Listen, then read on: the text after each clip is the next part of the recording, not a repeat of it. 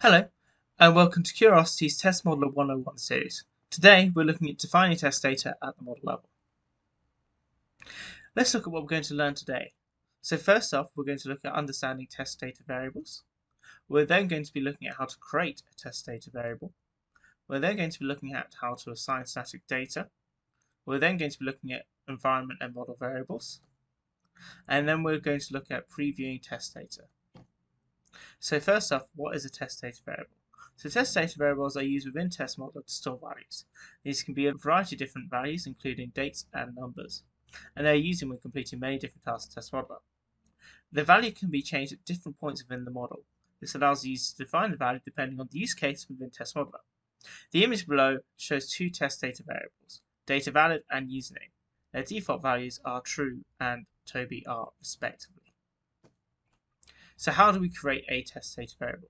So to create the variable, first you need to make sure you have the model open and have it locked. So there are screenshots here below to show what it looks like with the model. So you click the Explorer button and then click on the model you want to open. And you should be prompted to lock the model when you do this. Please click the lock button. If you click the read only, you won't be able to access the test data and automation tab. Next, you should see in the top left hand of your screen the Test Data and Automation tab within the ribbon. Clicking on this tab will reveal the following section. See the Variables button here. And then here we have the Add Variable button here. So if you click that, this will reveal a screen which looks similar to this. And here you can add the different sections for your variable. So we can use test data variables we just created to assign a static value.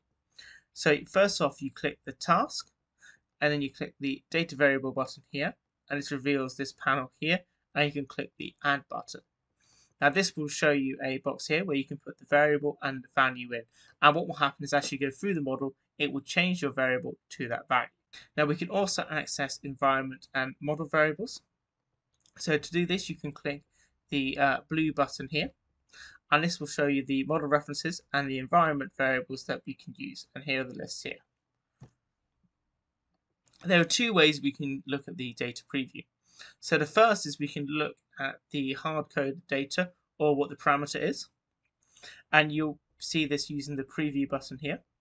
Now there will be times when you need to enter a value in for the variable. So for instance, test modeler GUID, we need to put in a number for that because that is generated during the model. And as you can see, we can click the preview button and it will give Toby R 5, and the 5 comes from the value I put in here. The other way is you can see what the data looks like at the end of the model. So there's when you select your paths, you can see this run button here. If you click this button, it will reveal a different types of tasks you can do. One of these tasks is preview test data. By clicking on this task, it will give you a variety of variables and values, and this will show you what it looks like at the end of the model.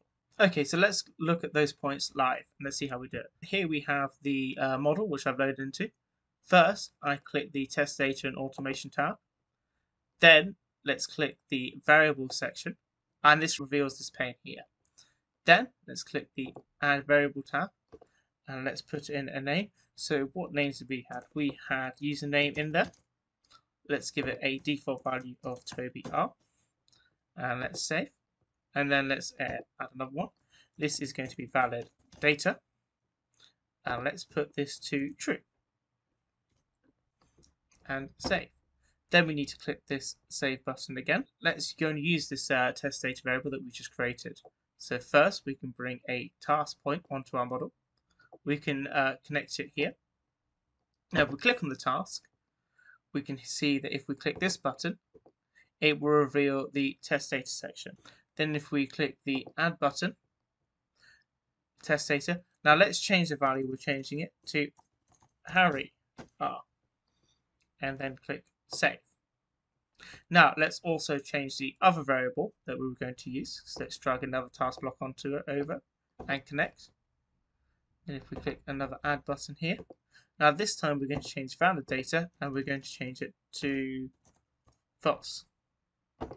Now let's also look at how we can use environment and model variables. So if we connect again this task block here, and then let's do the add button. Now if we click on this blue button here, we can see that we can type into these references.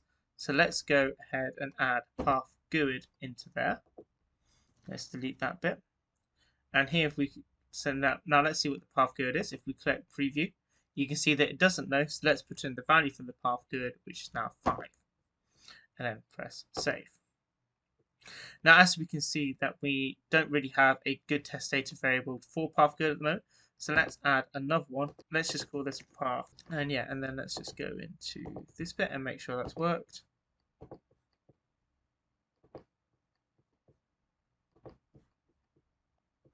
And press the save button. Now we want to go and see what this looked like. First, we need to validate our model. Press the generate test button. Now let's click this run button.